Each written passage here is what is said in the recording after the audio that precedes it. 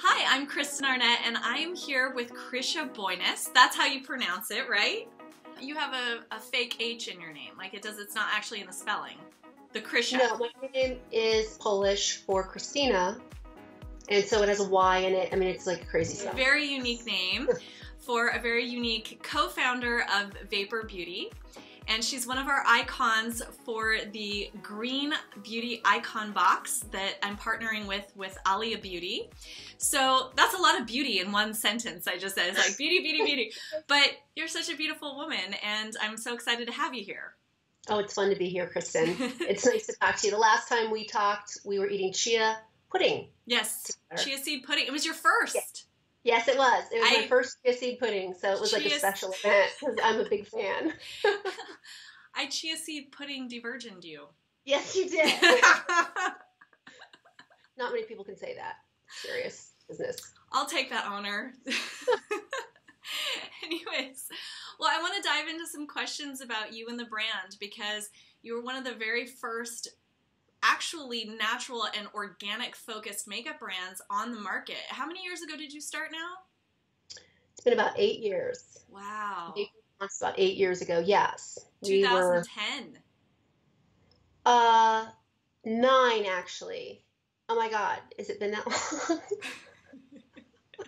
It's just becoming a blur. Yeah, we launched in 2009, so yeah. And how long were you working on the line prior to launching it? Not that long, probably 2 years, but we had been designing and manufacturing for other brands forever. And so we had a lot of product development knowledge to draw from. And what we were really inspired by and what made us do Vapour was the fact that there wasn't any organic color at all in the space that performed the way that Christine and I wanted it to. I mean, we wanted rich depth of color and beautiful packaging and great performance, and that didn't really exist back then. Yeah, I would agree with that. When you came out, it was like, oh, this is sexy and natural? Right, and it works? What's going on here? What's the catch? You had been manufacturing cosmetics for other companies for how many years prior to starting your own line? Since 2000. Wow. Okay. So your history in this is pretty long running. And it's you and Christina as your co-founder, right? Yes, she is. Yeah. Christine Kahili. Yeah. Yeah. So we were designing and manufacturing product for a lot of other brands that sold in the natural space before we did Vapour. And what we saw was there was a lot of really great skincare. We were making some of it, and lots of other people were making it too, but there wasn't any color. And that was really the thing, was like it was missing from the space, and it felt like such an opportunity for us. And Christine is a painter, so she's got a really amazing grasp on how to take a limited palette of mineral pigments and turn them into really a lot of beautiful shades with depth and breadth of color. Yes, we're featuring the Aura Multi-Use Stick because it does have depth and range of colors. The idea with this product is that you could stick this one thing in your pocket or in your bag and really do a whole face. And you can put it on your lips, cheeks, and eyes. Mm-hmm. It's safe to use everywhere on the face, of course. And it gives a beautiful pop of color to those areas. And in the box is Courtesan, the shade Courtesan, which is our superstar #1 most popular shade. So it's iconic in all the ways. Yeah. The thing about Vapour that gives me the most joy and satisfaction is the fact that I love to come to work every day. I am excited to wake up in the morning and get my butt over here and see what's next. And that could be anything. That could be, I mean, one of the things I love is when we get emails from customers who tell us that the makeup has changed their life. And I know that sounds really dramatic for foundation or lipstick or blush, but there have been, I remember one particular email from somebody who was a burn victim. And they had a very unusual texture of skin as a result of that. Yes. And for whatever reason, Vapour makeup made them feel like they had normal skin and made them feel beautiful again. And when we read those things, I mean, literally, it brings tears to my eyes. And there's dozens and dozens and dozens of those over the years. Yeah, no kidding. So I love to just wake up and see what's next. I love that. Oh, that's so good. You know what? I've been using Vapour for so long that I forgot what conventional makeup smells like and tastes like. And just recently, somebody brought something into the office from a conventional brand, and we all put it on, just like, okay, reminder, this is what the rest of the world is doing. Oh my goodness. That stuff tastes terrible. No, you mean on your lips, or were you actually like licking foundation? Because I'll do that sometimes. I was putting on some conventional lipstick, and it has this like really artificial vanilla cake taste to it. What's going on with that? Who came up with that? Oh, I don't know, but I'll tell you this. When I was younger, I was really obsessed with all those Bonnie Bell lip smackers. Oh, yes, yes. And I think that that's just the more sophisticated adult version of the little girl who wanted to play with makeup, and then but still want something sweet and delicious, you know? Yeah, but how about fruity, yummy, juice flavored instead of artificial vanilla cake? How about that? Because artificial vanilla cake is a guilty pleasure, and fruit is a boring, nutritious snack. Oh my gosh, that's the problem. I never know. You're welcome. That happens when you live in the bubble of Taos, New Mexico. You know, we could talk about how makeup can truly change someone's entire confidence and how they approach the world, how they feel about themselves. That is the business I deal in, as far as I'm concerned. And so I'm glad to hear that your brand is about that as opposed to let's just make more stuff to put on a face. No, it's like people start wearing Vapour, and the thing that we hear consistently over the years is, I started wearing Vapour and I'm getting compliments. People are asking me if I went on vacation, have I done some sort of rejuvenation, why am I so well rested, did I just fall in love, like what's going on? Wow. And they're like, I am wearing this new product that's really good for my skin, and that feels really good. Wow, that's so cool. Yeah, it doesn't get better than that, you know? Absolutely. Giving people self-confidence, making people feel good about themselves, that's real. Absolutely. Yes. Okay. This is why you're an icon. Oh, that's a large shoe to wear. Well, okay. But here's the thing. You started over 10 years ago. You were probably one of the very first brands to care truly about ingredients, plus color, plus texture, plus elegant packaging that a woman is attracted to and can pull out of her purse and feel that it's a part of her beauty ritual. Yeah. So for me, back then, when all the cool publications and all the cool chicks were not interested in natural, you still came out the gate and said, this is what we stand for, and that's what makes you an icon. Well, all right, we'll take that. All right. Own it. Yeah. I love how humble everybody is. We're definitely always are cutting edge, and we're always coming out with things ahead of the pack, and that's kind of interesting sometimes because the consumer isn't ready for it. People don't know what it is, and when you're the first out with something, sometimes it sits around and people don't understand what it is because people need direction. Yeah. People need people like you to tell them this is cool. I think I can honestly say that it is the cleanest makeup out there. It's 70% organic ingredients. It's beautiful natural pigments, nourishing ingredients. Some other brands use FD&C pigments in some shades because it's difficult to formulate certain shades. Some people use stabilizers and binders. People use water. When you use water, you have to use more aggressive preservatives. There's a million different ways that it can diverge from purity. And we're purists. And so I think our products are the most pure. And you have an herbal enlightenment complex. And we have the herbal enlightenment complex. I'm hesitating to tell you the secret because it won't be a secret anymore if I tell you. So I'll sit with that for a moment. Okay. We'll come back to that. Ooh, you're such a tease. Is it a secret for something you're going to do, or is it a secret like grandma's secret recipe sauce thing? It's a secret about the herbal enlightenment complex. went to this restaurant once in Boulder where they served you drinks that had been infused with sounds of monks laughing and babies giggling. Oh my God. Is it like that?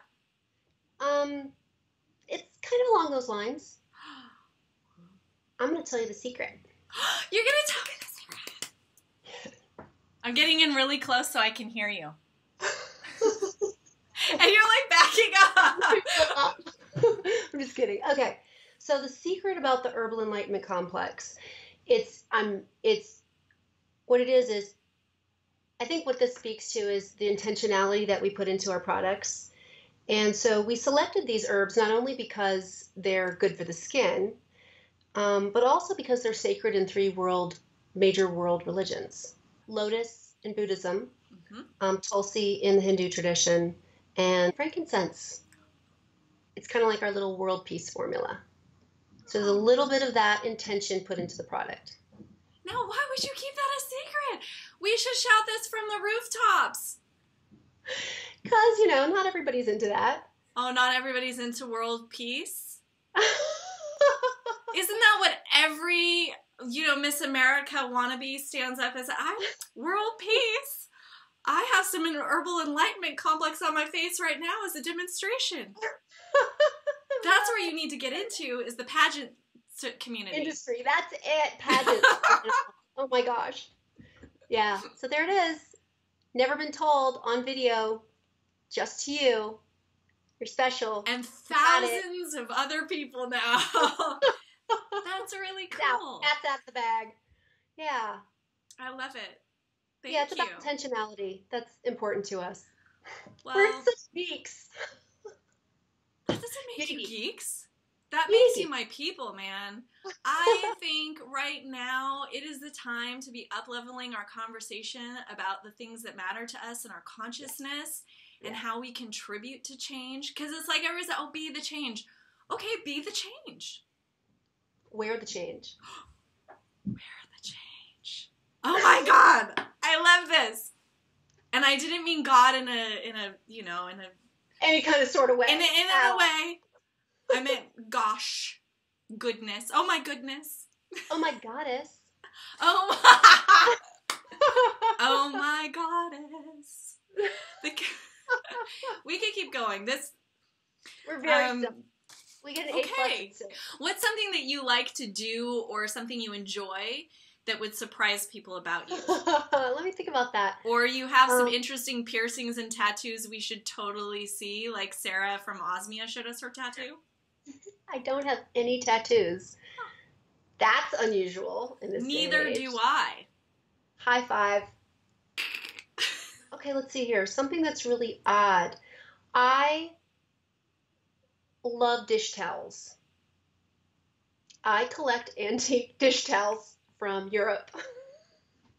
They are usually made out of mangle cloth, which is the cloth that you would put between your clothes and the iron, in an old-fashioned iron, in a manor house. And they are usually made out of hemp or linen, and they're gorgeous, and I love them. Do you have any there? I don't have any here. They're in my kitchen. I mean, that's pretty dorky. Yeah. I want to see one of these, because I love old antique linens. Yeah, well, they're very plain. They're very humble. I mean, think about it. They're used in the ironing process, so they're not even to display or for anybody to see. But they're just like this. I think it's because they're really old hemp and old linen that they have this beautiful, delicious quality to them. And they're fabrics that have actually been worn and had a job and been used and loved. I'm just totally into them. Where does one get these things? Who's your supplier of the? Well, if one isn't going to flea markets in Europe, one might shop on eBay. Ah. Or one might take Kristen on a work trip to flea markets in Europe. That's what I was thinking. And we film our adventures. Dish towel extravaganza in Paris. Yes. Okay. I'll be emailing you about the details. Yeah, indeed. Pretty nerdy. I love it. That is nerdy. That's a fact no one knows, except for people who come to my kitchen. And now thousands of people.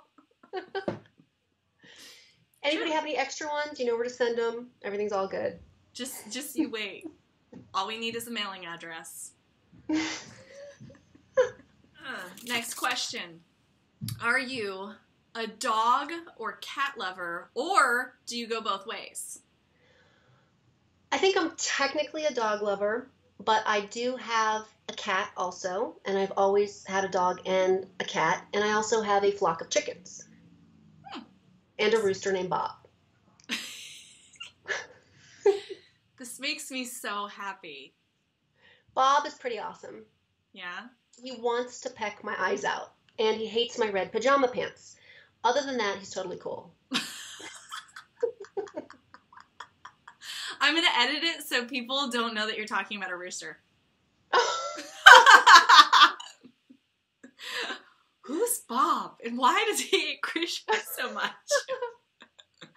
And what's with the pants? It's like a bull or something. Like the color red gets him all aggravated. Yeah, it's the color of passion.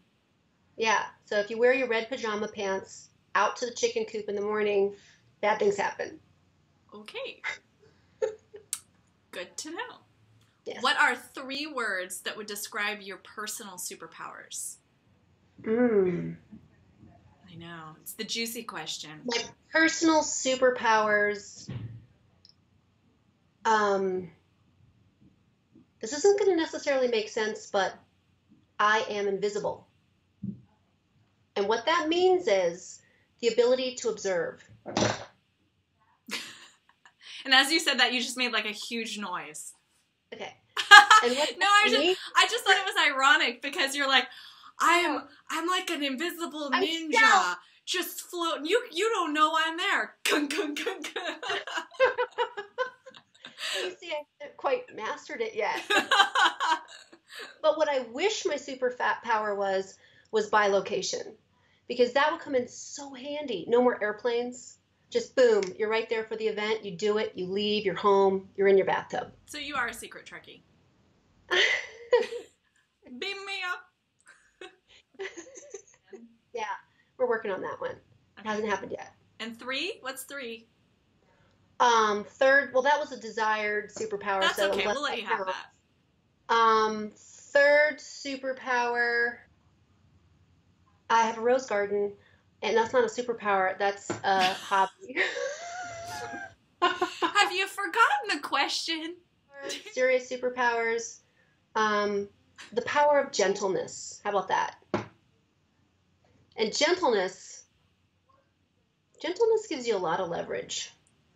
Yeah. It's an underexplored superpower. Think about it. Meditate upon that, all ye people.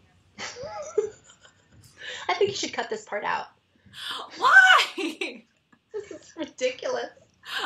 I know, and that's why I like it. It's pretty ridiculous, but I don't really know what my superpowers are. Beside invisibility, that's really a serious one. Even though we established that you are also loud while being invisible. There's a reason you got to where you are in your business. There's a reason you've been successful. Well, okay, so superpowers that are like real have to do with being super creative and never really seeing any obstacle as unsurmountable, or never really accepting anything as a failure. Everything is a learning experience. Everything's an opportunity to learn. Every obstacle is an opportunity to turn something into something more powerful and more useful and more just better. So I think it's that attitude. That's wonderful. Actually, I want to revise this to my superpower. My third superpower is positive attitude. There it is.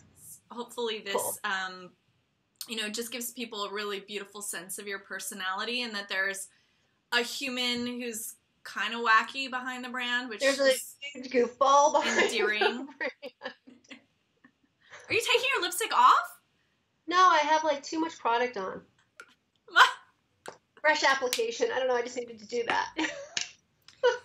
Is this an obsession? That's a different conversation. We should end here. Okay. Thanks, Kristen, so much. Thank you so much for your time. I really appreciate it. This has been an enlightening, like an herbal enlightenment complex enlightening interview with you. Newsflash, You got the headline story. Take good care, sweetie. You take care. Bye-bye. Bye.